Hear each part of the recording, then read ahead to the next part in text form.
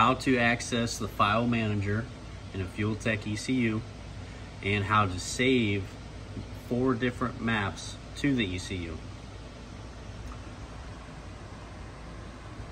I'm going to read the ECU here, click OK, and I'm just going to pick a map. I'll pick the active map, top gas. Click OK. It reads that file. Say I want to make a change to it. Say I'll just add 10% to the fuel map here just to make a change. And now I want to write that to the ECU. So I'm going to click Save As. I'm going to click on Top Gas, click OK.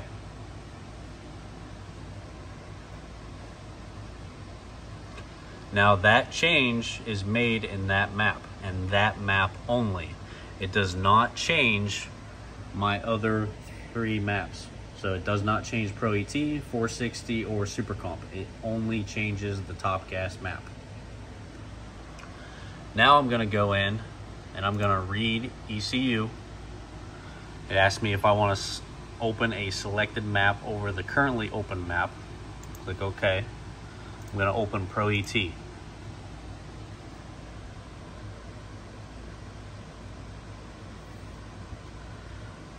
I'll make a dumb change here. 1.2, add 20% at 50% throttle. So I made that change there. My map name is Pro ET. This map name can be changed. I'm going to save as again, and I want to save as Pro ET. Now this will pop up. You are not writing this map to the active map position on the ECU. Do you want to make the selected map as the active map? So this means I have Pro ET. Do I want to make it the active map? The active map is the green dot. So active right now is top gas. I can click yes, and then it will make the active map the green dot, Pro ET.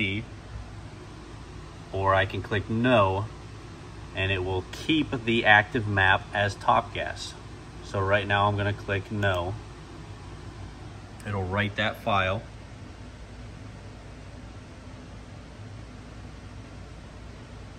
And it didn't change the active map.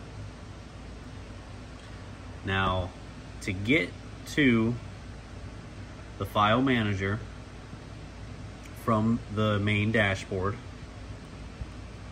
you see this exit button at the top here? I'm going to click that exit button, and I'm going to click File Manager. File Manager pops up. It's little pages on the bottom right hand corner. And I'm going to click File Manager again, and that will take me to those maps. I'll change that map. Click the check mark. It'll load the file. You can do this while the bike is running. You do not have to shut the bike off. You can load it into it while the bike is running. For example, if you forget to change it after you do a burnout, you look down and see that maybe the dashboard is different. If the dashboard is different from what you usually put into that map, then you know you have the wrong map for that particular class. So you can change it after the burnout while the bike is running before you stage, which is very, very nice that you don't have to recycle the power to do that. So anytime that you're writing a file, I always make sure I do save as, and I write the exact file that I want to write. When I'm reading, I just pick the file that I want to read. Any changes, again, I get this question a lot. Any changes that you make to one map does not change the other maps.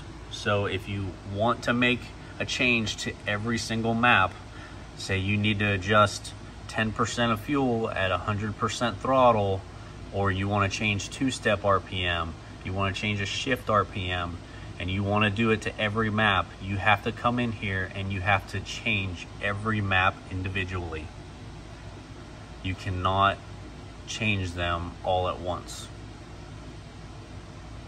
So I hope this helps with finding the file manager, choosing a map file, and learning how to write the ECU and have 4 different maps already preloaded on to your ECU.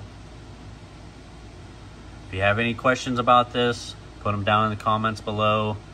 Click the thumbs up button to like it. Subscribe, please subscribe. There's a lot of people on here that are watching that aren't subscribed.